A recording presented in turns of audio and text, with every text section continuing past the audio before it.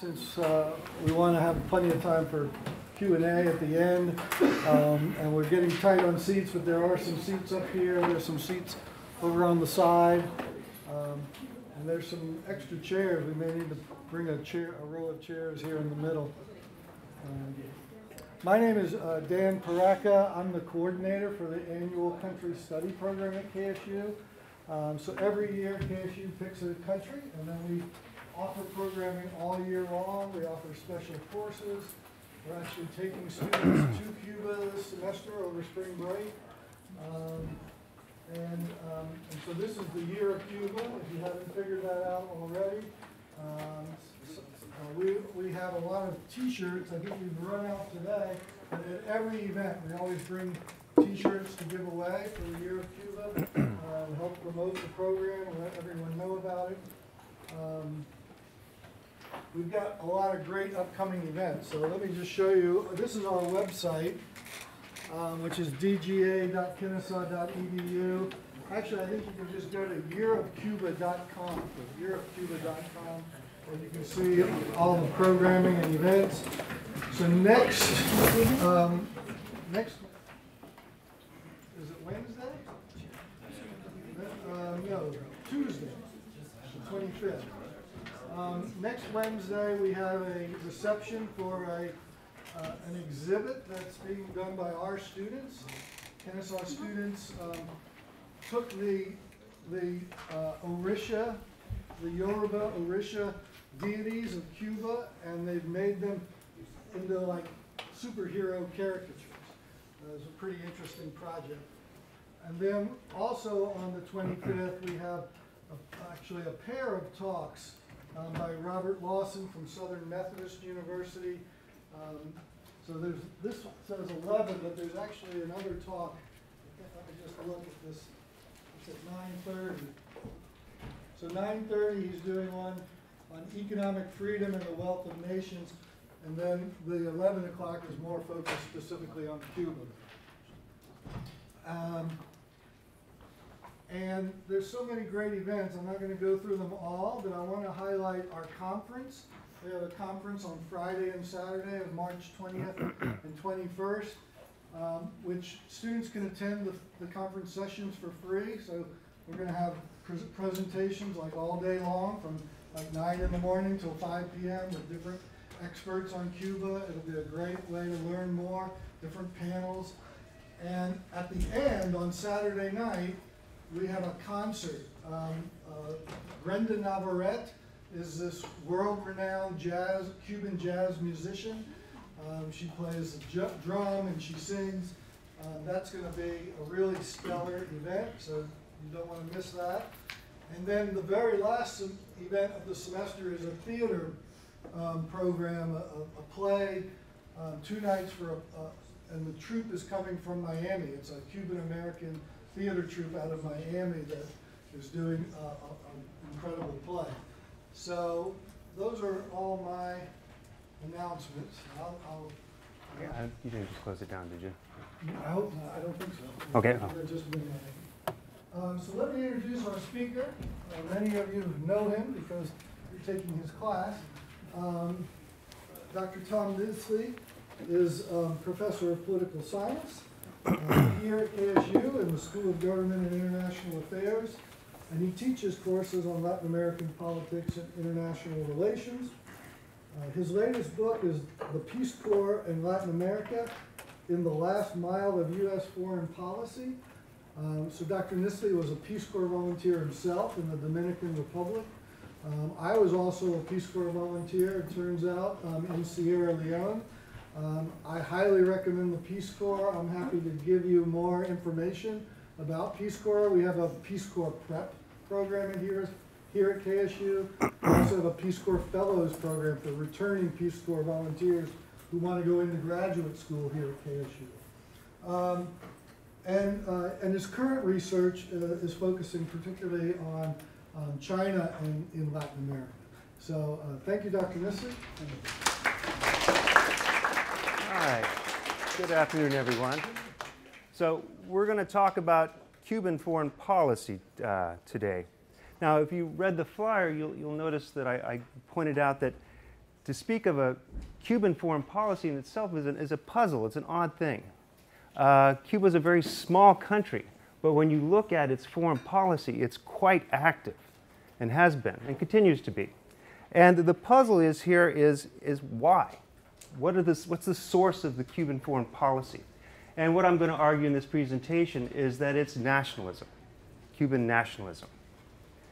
Before we talk about nationalism, let's get a little political science-y here, political scientists here, and let's talk about the levels of analysis. And the levels of analysis point to different areas in which we have sources of foreign policy. And there are three levels of analysis. You've got the system level, or global level, the state level, the domestic level, internal, and the individual or personal level, looking at individual leaders. Now, when we talk about foreign policy and where the sources come from, most sources of foreign policy are coming from the global level. When we talk about states and having a foreign policy, if they have a neighbor, they share a border. Most conflict in the world historically has been over borders. So if you share a border with another country, you necessarily have to have some sort of foreign policy. Now, if you're a major country that has large economy and has broad interests, you often have a very extensive foreign policy. Think of some of the major trading countries like Great Britain, the 19th century, the United States in the 20th century, and China today. And that usually drives a country's foreign policy. Now, if you don't have neighbors, and if you're not having this broad, expansive economic interest, usually countries don't have much of a foreign policy.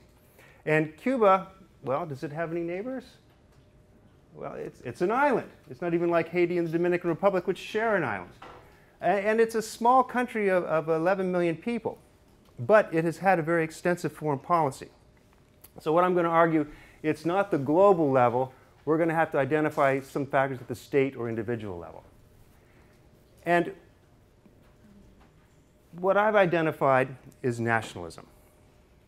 Now, Latin America in general is a very nationalistic region of the world. As I like to say, you put a Chilean, an Ecuadorian, and a Colombian in a room together, and very soon they'll be fighting with one another as to who speaks the better Spanish, who has the better food, who understands the game of football better. Very nationalistic. Now, most Latin American countries gained their independence early on in 1824. And Simón Bolívar, who had a vision of a broader country, learned quickly of this nationalistic tendencies as the different countries split apart. Now, Cuba didn't get its independence at the same time that other countries did. And the Spanish often referred to Cuba as the ever-faithful isle. But there were many Cubans who didn't want to remain the ever-faithful isle and wanted their independence. And finally, in 1868, the first war for independence breaks out. And it goes on for 10 years. And it's a long, dragged-out war. And this war for independence against the Spanish is a multiracial, cross-class conflict. Cubans from all different walks of life were struggling for independence. But after 10 years of fighting and over 200,000 people dead, it ended up a stalemate. Although not all gave up. Antonio Maceo, who we'll talk about in a minute, started out as a private at the beginning of the 10 Years' War, ended up a general, and never capitulated to the Spanish. But there was a break until 1895. And this we mark as the Second War for Independence. And it's Jose Marti, who had been imprisoned in the earlier Independence War, who leads this uprising. And Antonio Maceo also comes into play. But in the interim between the First War of Independence and the Second War of Independence, the United States becomes very interested in Cuba, has a lot of business interest. And Jose Marti, who had spent some time in New York, was a bit concerned about the United States. And Marti did not survive very long in the Second War. Antonio Maceo also was killed. But in the United States, there was this drumbeat about Cuba Libre, needing to free Cuba. And many in the struggle were remembering what Jose Marti once warned about the United States. And that was that once the United States is in Cuba, who will get her out? Nevertheless, the United States did intervene in the war. And interestingly enough, the Cuban rebels were almost at the point of victory when the United States intervened. And the intervention was rather a humiliation, because many of the troops that came in were white Southerners, and many of the Cuban rebels were Afro-Cubanos. And the white Southerners didn't respect the Afro-Cubanos. And instead of allowing them to take the cities and marching victorious, they pushed them to the back. So that ended up with a condition of Cuba as a U.S. protectorate. And the United States inserted in the new Cuban Constitution the Platt Amendment, which basically gave the legal right of the United States to intervene anytime it wanted. And Cuba was not free. Now, the United States took Puerto Rico and still has Puerto Rico. It couldn't necessarily turn Cuba into a colony, because part of the mantra was we're Cuba Libre, we're free in Cuba. But Cuba certainly was not a sovereign, independent country. It's what we can refer to as a protected polity. Joseph Tolchin came up with this concept of a penetrated polity, excuse me. And a country that's a penetrated polity is one that often a small, weaker country that finds itself in the orbit of a larger country. And a penetrated polity really doesn't have much of a foreign policy. Its foreign policy is directed toward the dominant state. So in this case, it's the United States. So all foreign policy is based on making the dominant state happy. And the domestic leadership within the country, they gain their support by maintaining strong links to the dominant state. And Cuba is not the only, at this time, penetrated polity in the region. The entire Caribbean basin, essentially these countries are semi-sovereign countries. And oftentimes if they act against the United States would invade. But also they're quick to follow along. And you can think about this. When the United States declared war in World War I, many of the small Caribbean countries also declared war. Some of them were under occupation by the Marines, didn't have much of a chance or choice, but they followed right along. The same thing with World War II, where we see some of the larger countries in South America were hesitant to join in. Dominican Republic and many of the Central American countries all followed along. And even more recently, it's a fact that's kind of been forgotten. When the United States invaded Iraq in 2003, this was very unpopular with much of the world. But George W. Bush decided to assemble a coalition of the willing. And of course, the British were there. But 3 smaller countries also sent troops. The Dominican Republic, Nicaragua, and Honduras sent 200 to 300 troops, which again suggests that their foreign policy is moving right along to satisfy the United States. Now, we have a third war for independence. And this is sometimes not the way many people think about it, but the Cuban Revolution is essentially a third war for independence. The dictator Batista was one of those domestic leaders that followed right along with what the United States wanted to do. And the revolution liberated that. And it's telling that after the revolution, a very important individual in Cuba made this statement: the revolution will truly come to power. It will not be like 1898 when the North American came and made themselves masters of our country. And that individual? Fidel Castro, yes. And we have to think about the Cuban Revolution. Now, often people talk about socialism and communism, but I would argue it's more about nationalism and trying to maintain independence from the United States and not being a penetrated polity, not being a protectorate. So what does the new Cuban government do? Well, first it has to suffer an organized invasion by Cuban exiles, the Bay of Pigs. Now, you think about that. Well, why did the United States want to overthrow Castro? Was Castro violating human rights? Were people being killed and thrown in prison? Yes, clearly so. But had that bothered the U.S. administrations prior to that? No. And we've got to remember the Bay of Pigs was organized under Eisenhower. Eisenhower, during his administration, sent his Vice President Richard Nixon to give a medal to Batista. Somoza was considered a friend, and the dictator Trujillo in the Dominican Republic. So being a human rights violator was not the issue. The issue was that Cuba was beginning to push back against the United States, trying to exert its independence. And one of those ways it did was to make connections with the Soviet Union. Now, we're wrapped up into the whole Cold War thing, East-West, the communist, and Cuba begins to adopt some of the same type of policies. But think about it from in terms of dealing with a dominant power in your neighborhood. It's a good idea to find connections with another major power, but one that's not too close by that it's going to come and dominate you. So you can play one off the other. So the Soviet connections were not, I would argue, not necessarily driven by this ideological bent, but more as a way to keep Cuba independent from the United States. And of course, we ended up with the major crisis of the Cuban Missile Crisis, the closest we came to World War III, and it was a near miss.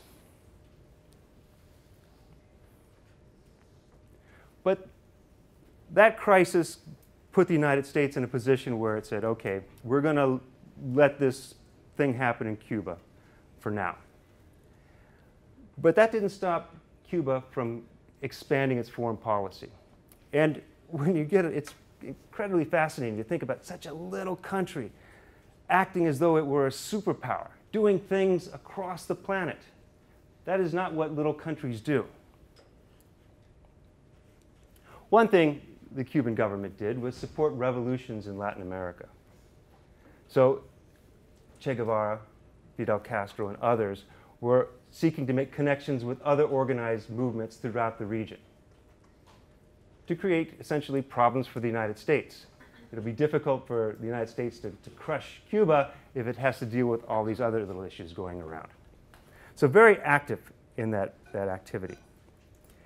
But not just in Latin America. Also in Africa. Cuba became very involved in national liberation movements through Africa. And early on, in Algeria. Now, Algeria fought a war against the French. Algeria was once a directorate part of France. But from 54 to 62, Algerian nationalists fought for liberation. And for Fidel Castro and other Cubans, this was something that they felt deeply. Here was another national liberation movement.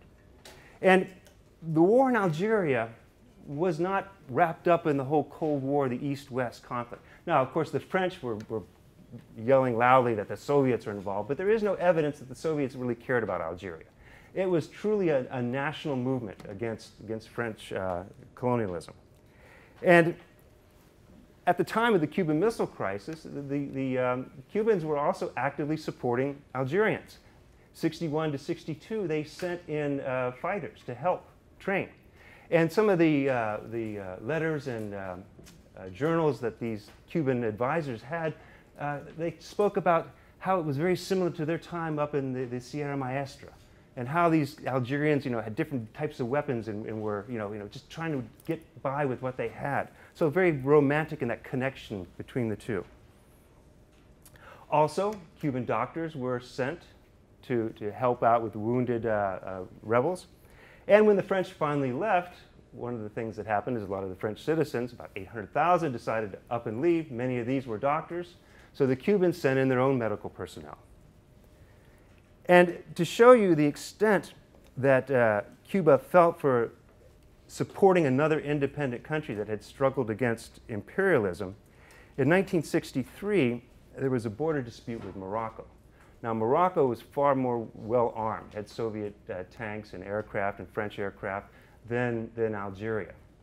The Algerian leader, Ben Bella, asked Cuba, can you help us?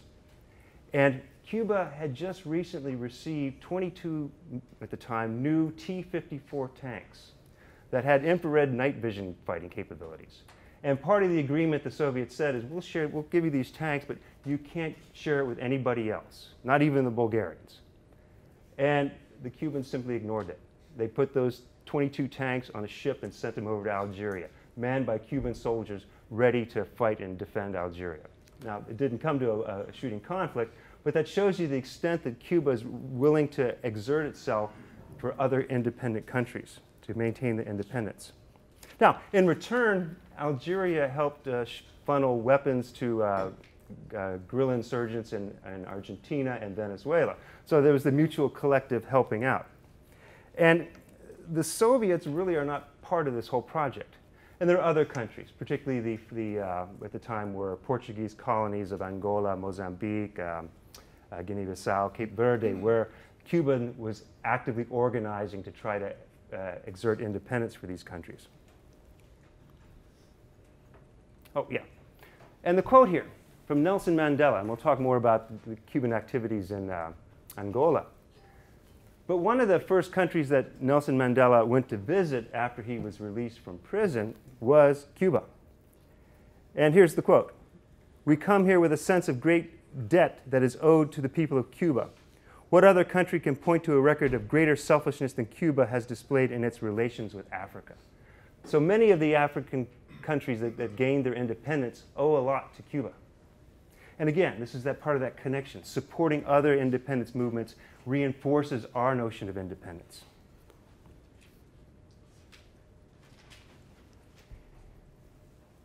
And though Cuba was allied with the Soviet Union, at times it was the Cubans that were taking the lead over the Soviets.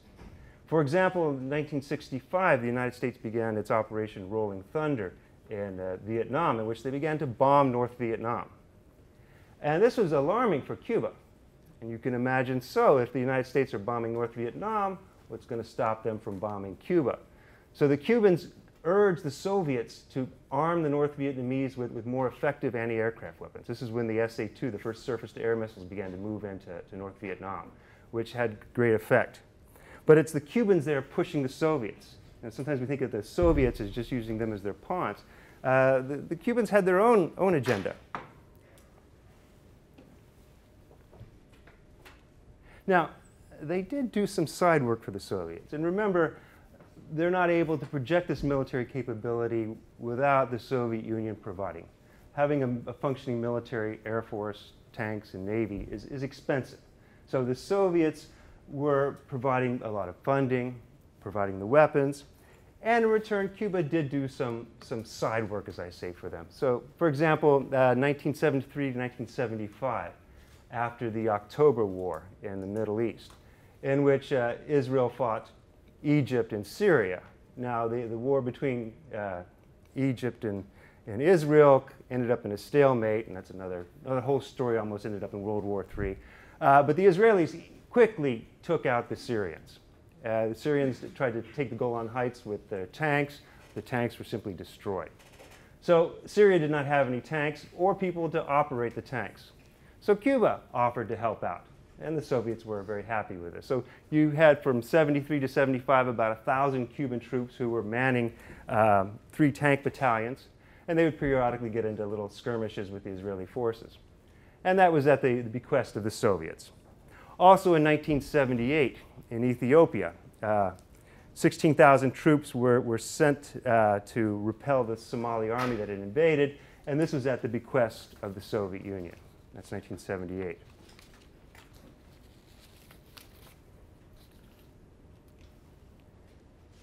But again, I want to emphasize that Cuba is working with the Soviet Union, but it also sees itself as leading a broader independence struggle throughout the world, which is connected back to its own independence from the United States. So as I say here, it's not just a Caribbean Bulgaria. And why do I say not a Caribbean Bulgaria? Well, for the Soviet Union, if they needed anything done, they'd go to Bulgaria. You want a pope assassinated, you find a Bulgarian. So the Bulgarians were very quickly there to do whatever the Soviets wanted. But Cuba was not that. They were not simply being led around by the nose by the Soviets. Now, that's a perception we had in the United States, particularly in the heat of the Cold War, that it's all directed by the Soviets. In fact, Cuba used to upset the Soviets. they were not happy about Cuban activities in Latin America, particularly promoting armed struggle. And the Cuban government started almost immediately making connections with other revolutionary movements in the region, providing weapons for them, providing training back in Cuba. The Soviets were a bit nervous about this. They were afraid that this type of activity would provoke a major response from the United States. And they thought that would be detrimental to their long-term policy. Now, don't get me wrong, the Soviets were actively engaged in what we call active measure campaigns. Kind of the same thing they've been doing since 2016 here, where they're putting out stories, propaganda that's counter to the United States, trying to undermine support for the United States. And there was one story I came across when I was in the Peace Corps in the Dominican Republic. And it turned out it was a story the Soviets put out. And I don't know if anybody else has been to Latin America, but I came across this story that, and people were convinced of this, that American tourists were coming to Latin America to adopt babies for their body parts. Yeah, and it was a story, and I found out other parts of Latin America that this story is circulating. Turns out that was a story that was planted by the Soviet Union. Also, they planted the story that the United States created AIDS intentionally to spread it around. So they were not trying to support the United States. They were actively trying to undercut, and they were doing things such as, recruiting agents for their activities, supporting political candidates who were sympathetic to them, like Salvador Allende. So the Soviets had an agenda, but they didn't like the more aggressive activities that the Cubans were taking. And this was kind of a back and forth with them. And it was said that, a lot of these Soviet KGB officers would come over to Cuba, and then they would go native. They'd get to Cuba, they'd get wrapped up in the whole idea of revolution and didn't rein in the Cuban activities. But finally, in '67, they sent somebody who said, that's it, you got to stop this. Now, this was to the demise of Che Guevara. Che Guevara had taken off to the mountains of Bolivia. He had hoped to start a new revolution there that would spread out through the entire region. And the Soviets came to the Cuban government, Fidel Castro, and said, we got to stop it. And Che Guevara wandered around the mountains. He couldn't get support from the villagers. The Bolivian Communist Party, under orders from the Soviet Union, said, no, we're not going to help you. And eventually a Ranger battalion that had been trained by the United States tracked him down and killed him. So that put limits on what the Cubans could do. But that didn't stop them from acting without consulting the Soviets. And here we get back to one of those colonies of Portugal. 1974, the dictatorship in Portugal comes to an end, democratization in Portugal. And along with that, the decision is made by the Portuguese government that our colonies in Africa, Mozambique, Angola, Cape Verde, Guinea-Bissau, are now going to be independent.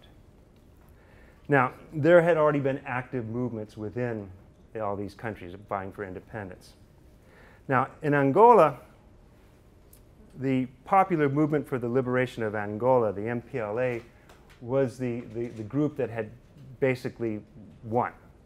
There were other smaller groups that were not aligned with the MPLA. And the MPLA was a leftist nationalist group.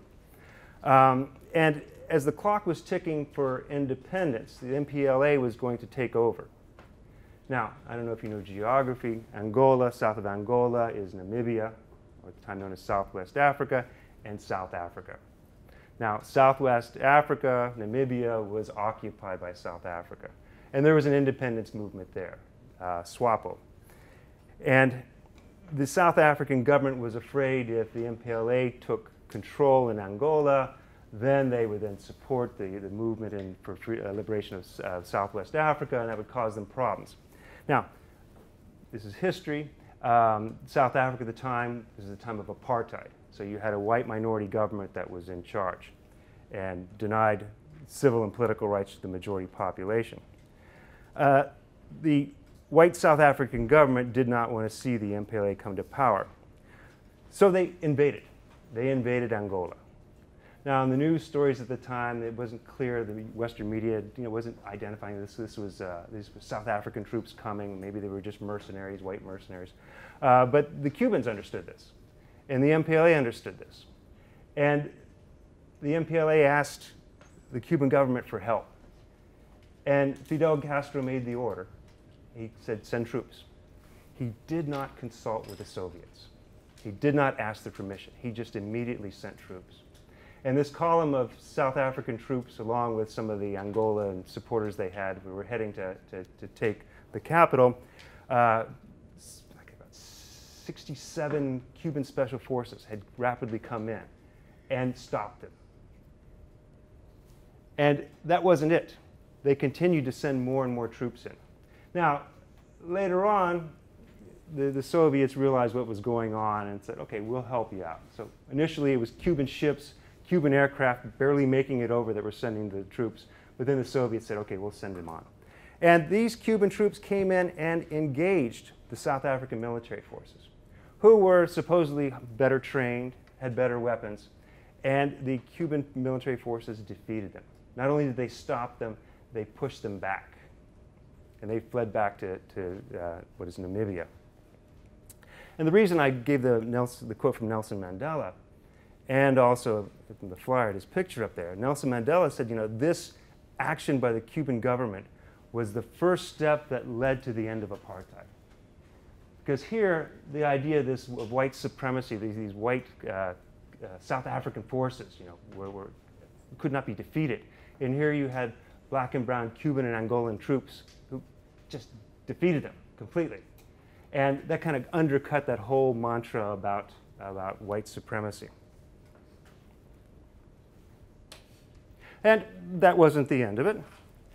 Finally, in 1979, the military armed rebellion that the Cubans had been pushing finally had success in Nicaragua, the Sandinistas. And the Sandinistas had been fighting since the 1960s to overthrow Somoza. In '79, it finally came to success. And the major factor in this success was Cuban intelligence. The Cuban intelligence had broken Somoza's codes. So they were telling the Sandinistas in real time, the troops are moving here, they're moving there. And that led to the success of the Sandinistas. And with another base of operation, Nicaragua, along with Cuban support, and more support from the Soviet Union at this time, as the Cold War had heated up again in the 80s, for armed insurgencies throughout Central America, in El Salvador, Guatemala. Honduras became essentially a military base of the United States, in which the United States conducted operations to support the Contras who were fighting in Nicaragua. You know, a lot of violence, a lot of conflict. In fact, a lot of the issues that Central America still faces today stem directly from those activities there. But the Soviet Union collapsed. Now, even before the collapse of the Soviet Union, with the ascent of Mikhail Gorbachev and his perestroika and glasnost projects, the Cold War was winding down. The Soviets were less supportive of what they were doing in Central America. The Cubans weren't happy. They didn't like this idea of perestroika and glasnost. They didn't like the idea of the Soviets becoming closer with of the United States. In fact, every opportunity that there was a time for détente, the Cubans rejected it. In fact, going back to Angola here, right before that, the Ford administration had proposed an opening of relations between Cuba and the United States. So they were putting out this idea that, you know, we can normalize relations. And the Cubans were faced with this decision. Do we go help Angola, or do we make normal relations with the United States? And I think the choice was easy for them. You know, normal relations with the United States means we could lose our independence. But the Soviet collapse ended the largesse that the Soviet Union provided. And Cuba entered what was known as the special period, a time of very serious economic decline. And their once vaunted military no longer had the resources. And at the time, people were thinking that, you know, Cuba was going to collapse and they'll be opening up, everything will change. But they remain strong. Now, it's also a period in which you have those who are no longer committed to the project of Cuba are often leaving, particularly going to the United States. But as we get into the 21st century, 1999, Hugo Chavez comes to power in Venezuela, and Hugo Chavez was an admirer of Fidel Castro and the Cuban project. You know, they really worked together in terms of helping save Cuba. So new friends. But something else also developed, something I'm calling here the Cuban Peace Corps.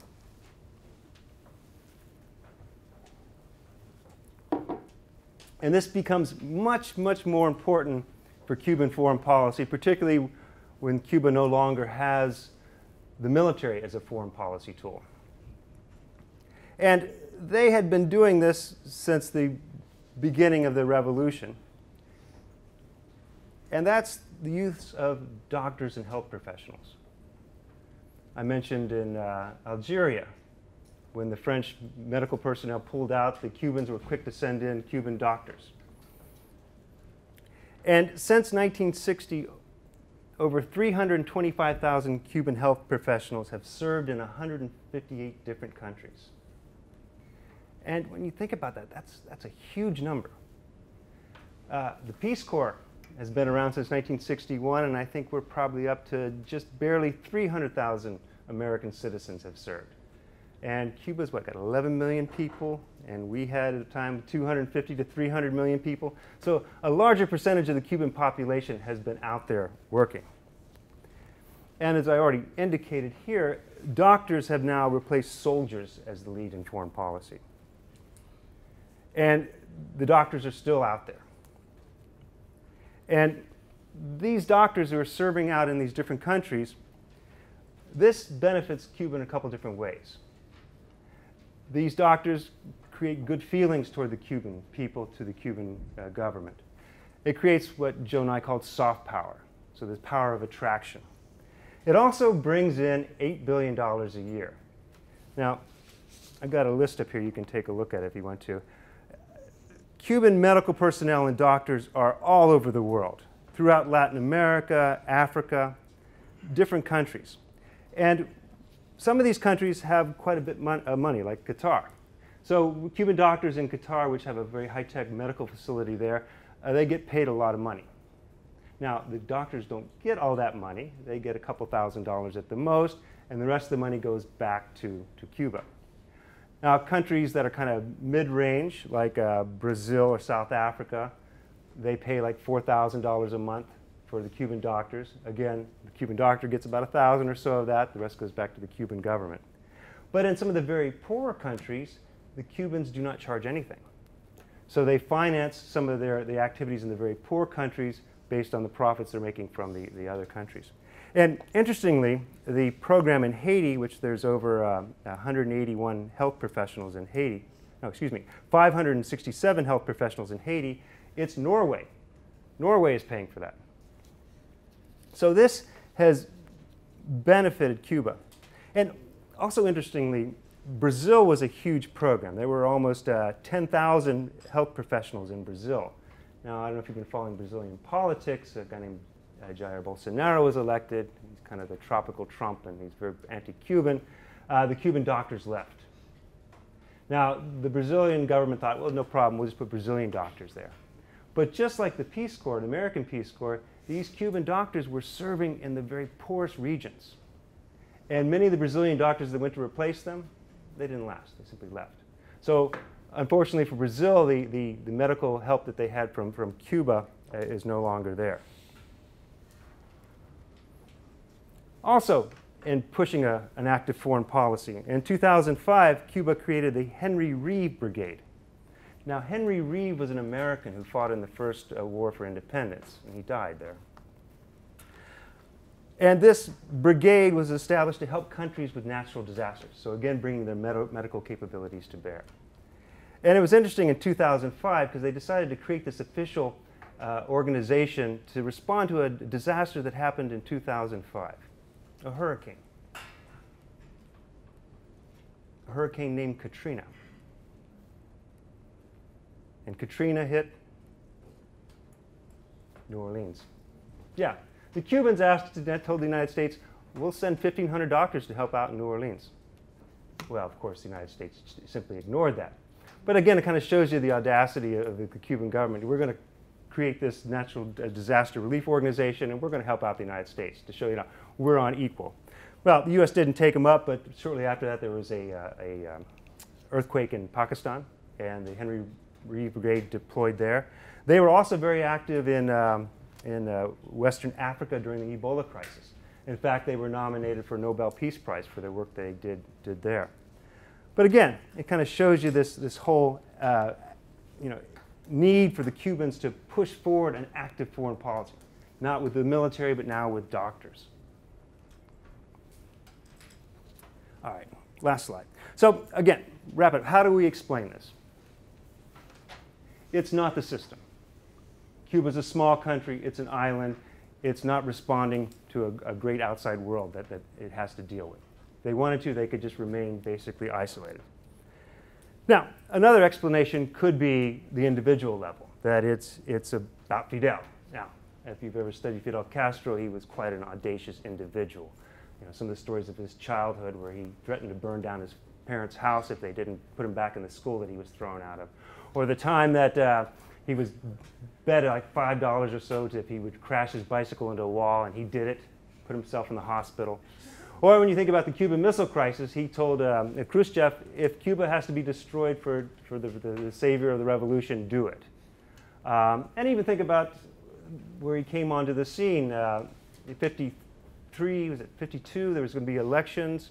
Batista came back and short-circuited the elections. Fidel was going to run for office. That upset him.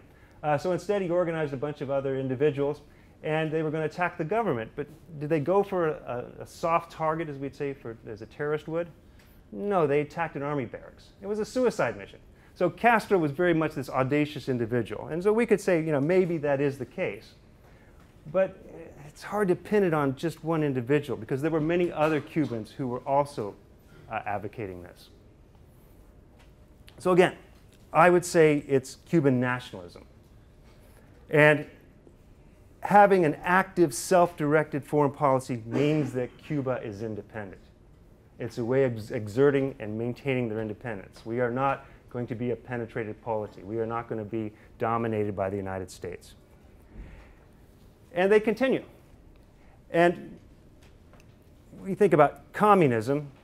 We still have the Communist Party in China. I don't know how communist they are. And Cuba still has the Communist Party, but they've got some capitalist developments there. And relations with Russia have resumed. With the rise of Vladimir Putin, the Cubans have opened up. Now, Russia is no longer communist. And just to show you how the connections between Putin's Russia and Cuba now, two events that happened. The Russian Orthodox Church opened a cathedral in Havana. How uncommunist is that? Communists don't do churches. And the patriarch of the Russian Orthodox Church met with Raúl. And both Raúl and Fidel, when Fidel was still alive, were given awards by the Russian Orthodox Church. Again, what's the connection with Russia? It's not communism anymore. It's that other major power that we can kind of push back on the United States.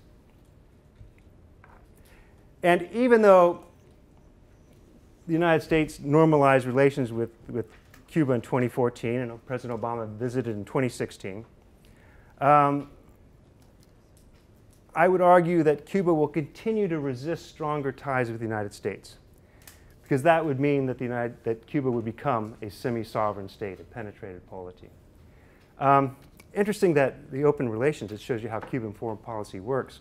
In 2008, or was it 2009, when President Obama went to the Summit of the Americas, the other Latin American countries said, you got to bring Cuba back in. Cuba had been excluded from the OAS. And a lot of that sentiment of bringing Cuba back in had to do with all the work that Cuba had done throughout the region. So their foreign policy had paid off. Now, before President Trump came to office, and through the early part, I don't know if you heard about the sonic attacks on American diplomats. Now, I've heard some people say that these sonic attacks, they're crickets or grillos, or they're frogs, or maybe these are diplomats that are just kind of freaking out because of a new post. Now, I've met quite a few Foreign Service officers, both in the State Department and USAID, and these tend to be some of the coolest, calmest individuals I've ever met. They're not given to flights of fancy. So I have a hard time believing that it's all psychosomatic. We don't really have the hard evidence. But it has kind of raised some warning flags, and it would not surprise me if the Russians and some Cubans who still want to keep that separation from the United States were behind this project. And then, of course, Marco Rubio and Donald Trump have kind of pushed back. But again, I would argue that Cuba will continue to try to push the United States away as a way of maintaining its independence. Okay, so we still got a few minutes. Any questions? Went a little long. Yes, Will. So, for a systemic approach, could you not argue that it was like pushing against the colonialism of the era of the middle 20th century, the mid 20th century? Well, yeah, you could say the coming from colonialism outside, but even after that, there's some other. It seems to me that it has to come from inside Cuba. Because, I mean, life for Cubans generally could be much better than it is. It's not a great life. And you have some American tourists that go there and say, oh, Cubans are so happy. Well, no, it's not that great. Their life could be much better. But in order to do that, they would have to give up a lot of their independence. They would have the United States come in. And then, you know, when you're a penetrated polity, the United States can, you know, can do good things for you, or then they can demand that you do things. Like, what was it? Guatemala now has to house El Salvadorians coming in. When President Trump said, you do that. Mexico, to a certain extent, is becoming a penetrated polity, where its foreign policy is not independent. The order has been given to AMLO, the president of Mexico, no Cuban doctors and no oil for Cuba, because the United States doesn't want to see that. Okay. Yeah? Who else are the sort of non-aligned countries in the world? I mean, in some ways, you've been studying China and Latin America. China's, I think, tried to position itself often as not aligned, you know, with Russia or the United States. And are there other connections you would? China's interesting. I mean, you would think that maybe China could replace what the Soviet Union was. The Chinese are not doing that. They have basically told the Cubans, we'll do some trading here. We're not coming in that way, because they're very cautious, just as the Soviets were again. They have longer-term ambitions within the region and the world, and if they were to, you know, Cuba is that country the United States government, you know, it really is upset at. You know, how dare you defy us, you little country? And if China were to start providing largesse and money to Cuba, I think that would spark a major, major reaction. So they will know that. Now, Russia is essentially a revisionist great power, a declining great power. So for them, it doesn't cost much to send in spy ships and fly some bombers in there occasionally. Yeah.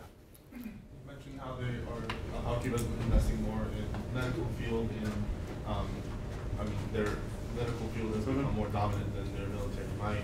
So are they kind of diminishing the military might? Are they still keeping a good, steady military? Yeah, I mean, their Air Force is gone. Air Forces are very expensive to maintain, particularly modern Air Force. So they don't have much of an Air Force. They have an army, and they have tanks and some of that nature, but they don't have the ability of what they once used to have. Yes, and you know, use the medical resource. And it's more than just sending doctors out. It's also people come to Cuba. There's a medical tourism going on, or for training. So they provide low-cost training for doctors. But again, it's still a way for Cuba to have a foreign policy, to be out and active, and keep them engaged. All right, anybody else? All right, we're almost done. All right, Will, last question, I guess. So you and I have spoken about how, like the idea that I was talking to you about how almost all revolutions are more so, like the catalyst is nationalist sentiment, whereas they may use ideology like communism or Islamism as a medium through which they express their nationalist aspirations. Yeah. So in regards to Cuba, how much did communist or socialist ideologies permeate through the society opposed to a nationalist? Even before the revolution, the Cuban electorate, Cuban ideas were fairly left of center. I mean, so they moved further to the left. So it wasn't like they went from a very conservative, very libertarian society into something that becomes very socialist. So they were already that way. So it wasn't that alien to Cuban political culture. But you know, they went much further, particularly with the connection to the Soviet Union. But again, I would argue, you know, a lot of that had to do with, well, this is the way we have to go to push against the United States. The United States is doing this, we're going to do that. And now, you know, the Cuban economy has changed. They've opened up to tourism. And this is one of the reasons that some of the doctors are upset, and they actually can make more money going overseas because there's so many doctors in Cuba, they don't get paid anything, but the guy running the tour operation for the Canadian tourists is well paid now. So that's creating divisions within society. So, but yeah, I'd say the driving undercurrent is the idea of nationalism and being independent, sovereign. All right. Anything else? Thank you very much. Thank you.